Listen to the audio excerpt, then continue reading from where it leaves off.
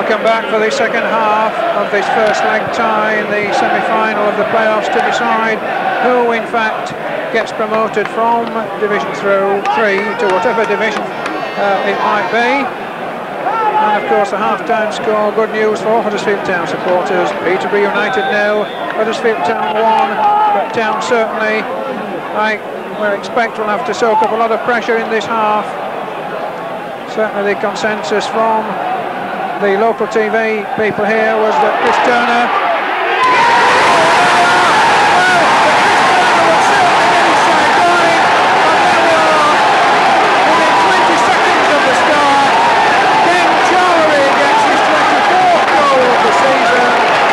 The Peterborough crowd go wild, and then the shot for Town. Huddersfield Town now 1, Peterborough United 1. Well, whatever they had in the half-time cup of tea, it certainly paid off. Whatever manager Chris Turner